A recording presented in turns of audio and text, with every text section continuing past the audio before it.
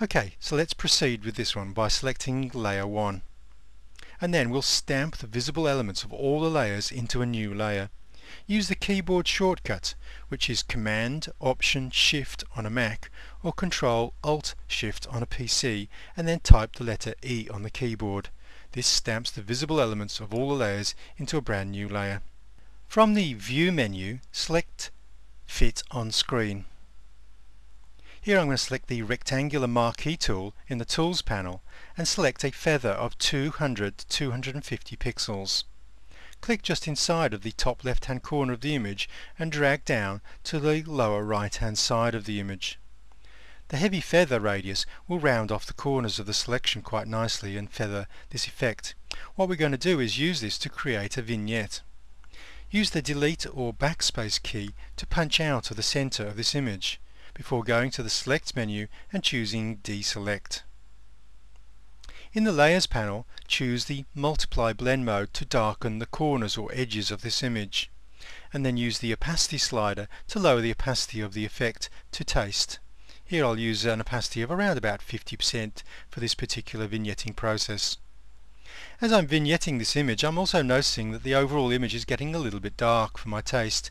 So what I'm going to do is I'm going to put in a brightness contrast adjustment. Here I'll come up to the Adjustments and choose Brightness Contrast. And then I'm going to raise the brightness slider significantly until I lighten the foreground rocks.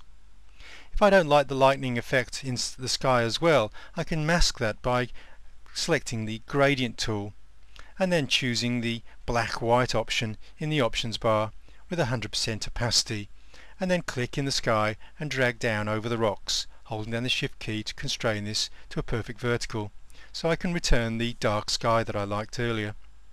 But I still now have the lighter foreground rocks in this image. We can enhance the HDR or faux HDR look even further by using a high pass filter. If you want to push this effect to its maximum, then stamp Visible once again. Remember the keyboard shortcut Command Option Shift E on a Mac or Control Alt Shift E on a PC to stamp the visible elements into a new layer. Here I'll just call this one High Pass.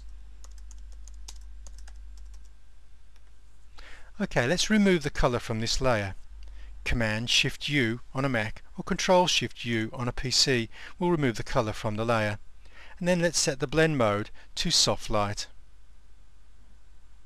Okay, this has already increased the contrast, but what I want to do is increase the HDR effect. So we'll go to the Filter menu, go down to Other and choose High Pass. Now this filter works best for the faux HDR look by using a heavy radius.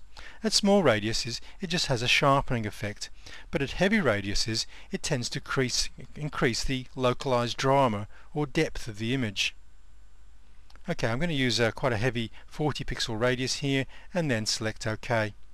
If the effect is a little bit too aggressive, remember we still have the option of reducing opacity slightly to dial in the required look that we're looking for. The only thing left to do with this image is to sharpen it. Let's just zoom in to 50% here so we can see the detail on these rocks. And then we'll bring in a sharpening filter. We'll sharpen a new layer, however, not this high pass layer. Command Option Shift E on a Mac or Control Alt Shift E to stamp the visible layers into a new layer, and we'll rename this one Sharpen. I'll set the blend mode of this new layer to luminosity as well. And then we'll bring in one of the two sharpening filters. For this HDR look, my preference is to use the Unsharp Mask. I'll use quite a high radius for this effect. Quite a high amount for this effect, but use a low radius of around 1 pixel. And also I'll raise the threshold to 3 before selecting OK. Okay, let's just zoom out, take a look at this effect. Okay, and I'm liking what I've got here, so that will complete the project.